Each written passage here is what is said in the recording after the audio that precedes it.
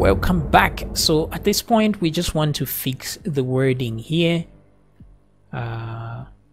It's correct, the user that did the tagging is correct, but it's in their post here that they did this. So let's fix this. So let's go to single notification.php. So where is that single notification? There we go. So one thing to remember is that the link is correct. So I think this part, the link is fine. So let's forget about that. And then let's go check if notification was seen. This is all good. That's all good. So where are we losing it here? So there's this part which says if activity is equal to like, follow, whatever that is. At this point we can duplicate this part. Okay, so that we add one more. Else if this is a tag, that's the activity. So we'll say tagged.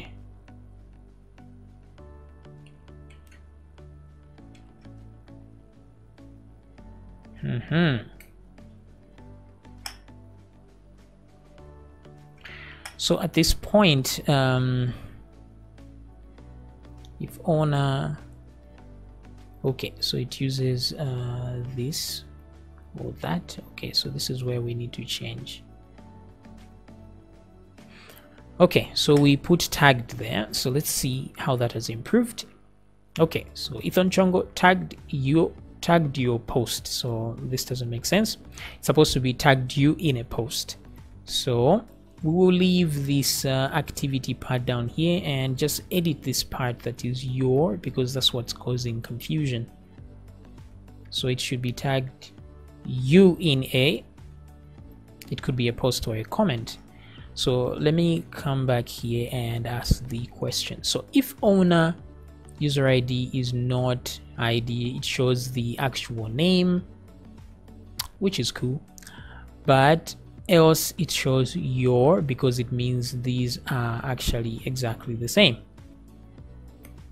So the problem is, in our case, we have, let's put one more thing here. So let's check if the notification is equal to tagged. So if owner is not equal to ID and notification activity is not a tag, then we proceed with this.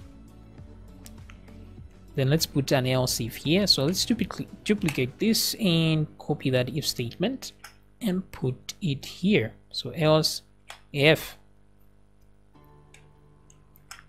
So first one is where it says some so and so's post, but we want this one.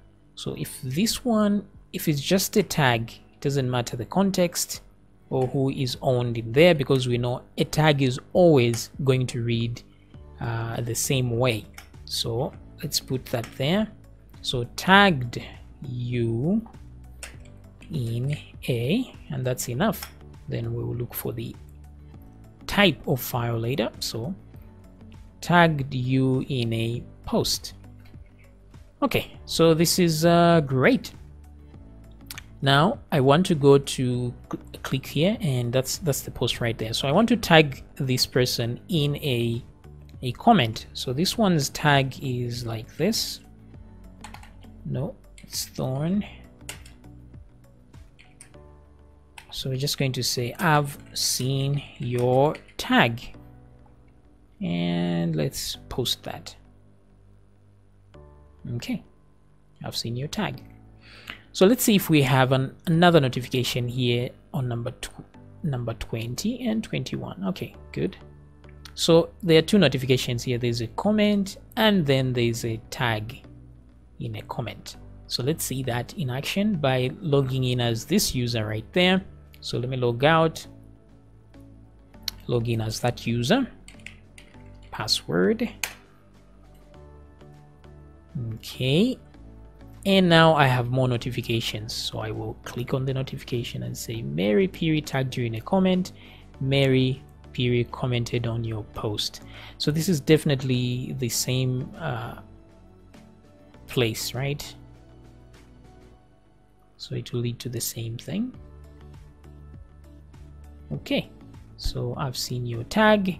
It leads us to the comment. Back to main post, and there we go. Okay, so things are working just fine.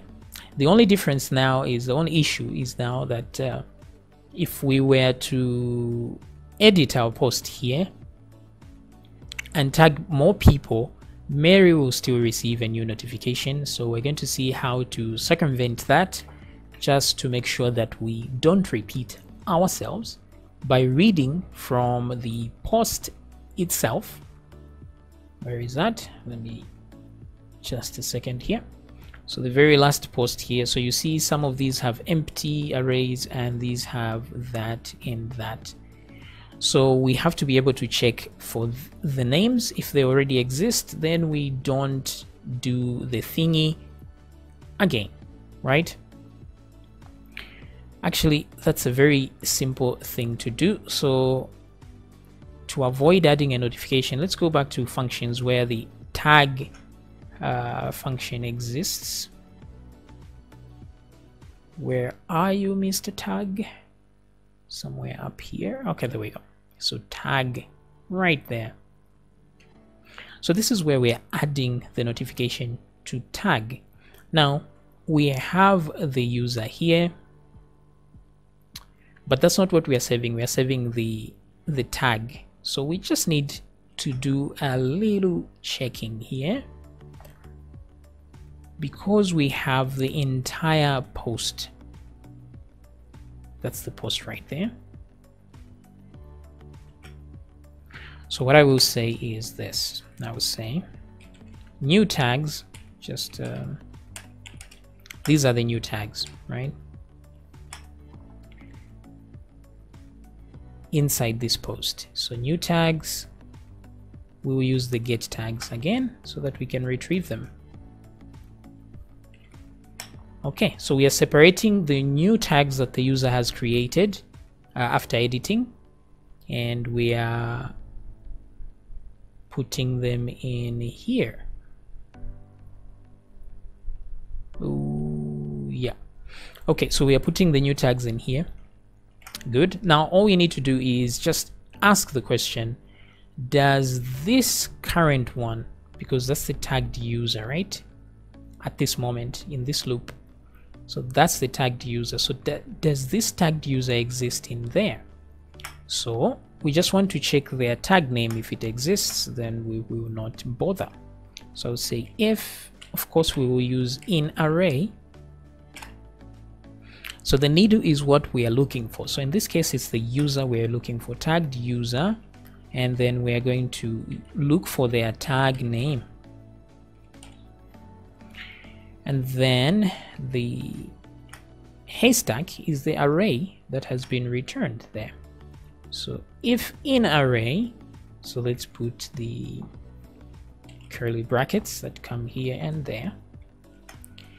Now, if they're inside the array, they already exist, so we cannot add. So let's put an exclamation mark at the beginning there to do the opposite. So if they are not inside the array, then add them. Okay, so that is good so far. Now I think there's something I have actually overlooked here, which is a very fundamental thing, is that this checking should happen before we override the existing post, because if we override the existing post already, these are always going to be found true and no one will be sent a notification. So imagine if we have a post here where Mary is tagged, right? And then I edit this and add John, but then I first save, and then that's when I do the tagging.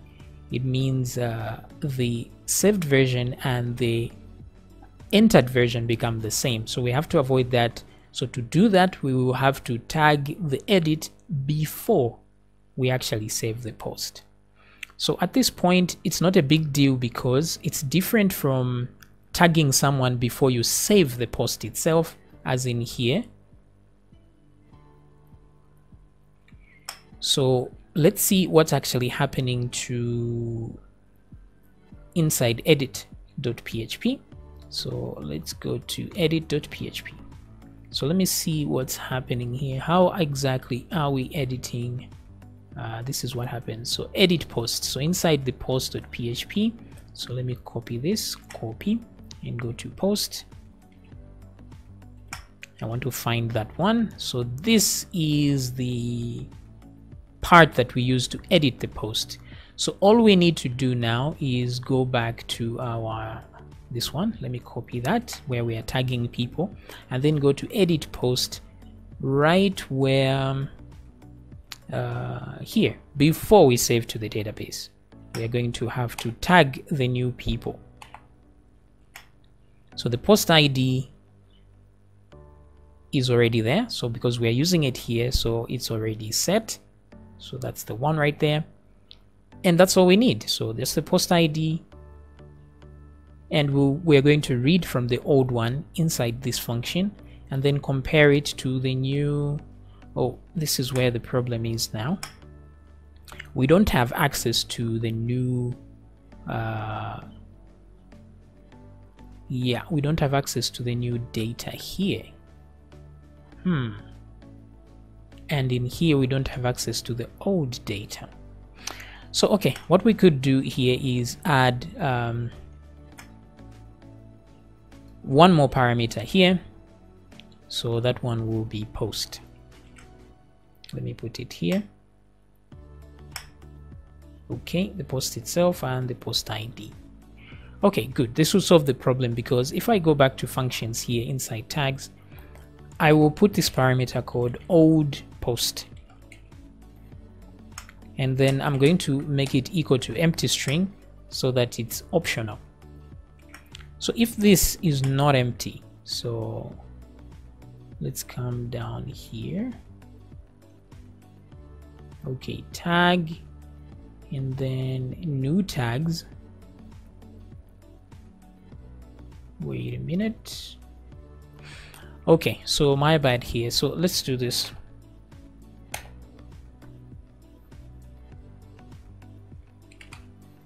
Let me duplicate this line and put it down here, like so. Because the thing is, this checking should only happen if we are editing something, and then we will only provide some text here when we're actually editing. So let us check if that text exists. So we're going to say if old post is not empty. So if old post is not empty, then we will do the following here. Let me do that and then push that in. And then let's do an else statement here. And then that's when we tag there. Oops. Let me go up here. Let me go up here.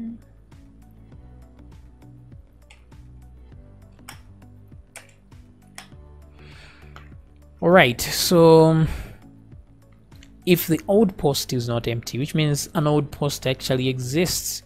So what we would do is get the new tags, which will be in the post. Okay, so those are the new tags. And then,